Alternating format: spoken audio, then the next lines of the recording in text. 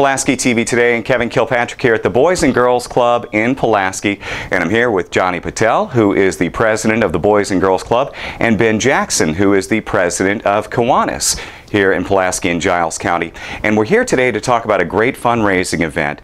And Ben, why don't you tell us what we're doing today? Okay, yeah, I'm Ben Jackson with the Kiwanis Club of Giles County, and here recently, John Patel, who is with the Boys and Girls Club, came to visit our club with a specific need.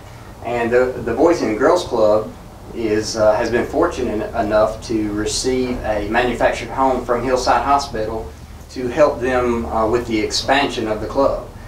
They need a little bit more room here. John can speak a little bit further into that, but he came to the club, the Kiwanis Club, with that specific need, and so we as a club decided to have a fundraiser, a golf fundraiser, and let that be specifically for this project that the Boys and Girls Club is having. Now, our golf tournament, it's on September the 24th. We'll go into some more details and hopefully show you guys a flyer and some contact information, but we're looking for teams.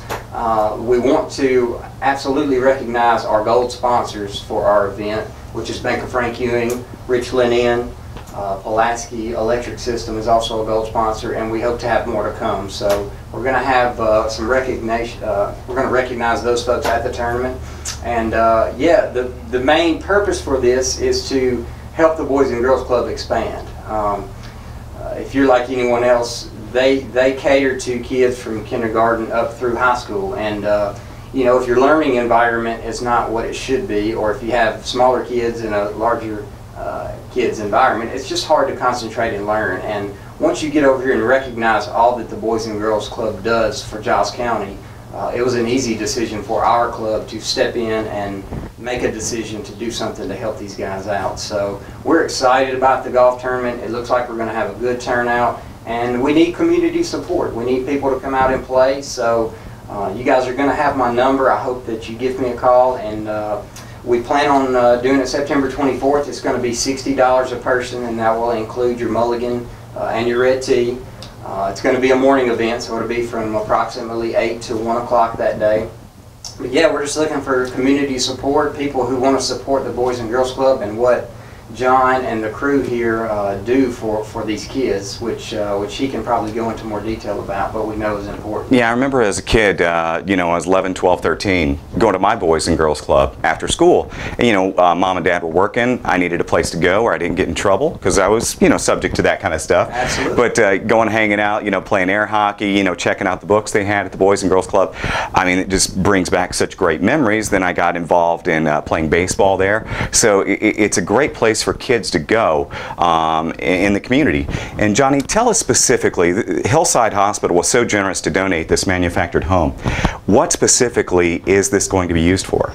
This building is mostly going to be used for education purposes. Right now, if you get a chance, we have a big gym in the back, and that's where all the classes meet in different age groups. And the acoustics in that building is not real good, and we were in dire needs of classrooms. And of course, we didn't have enough money for expansion for the club.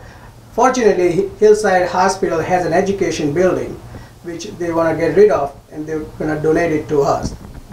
So here we are outside of the Boys and Girls Club in Pulaski, and this is the site. This is the site of the new manufactured home attachment to the Boys and Girls Club. And I'm here with Jerry Primus, and you are the executive director? That's correct. That's correct. And tell us, we know that Hillside graciously donated the building, and you're one of the guys that is in charge of getting the building here and putting it in use, right? That's correct. Tell us all about it. Yes, we are just delighted that the Hillside Hospital has donated this building. It was their educational building, and we're also going to be using it to separate our elementary students from our teen program.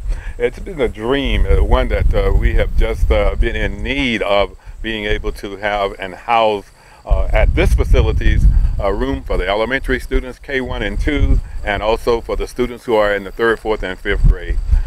We have just received a gift that is going to be able to enhance our programs here at the Boys and Girls Club.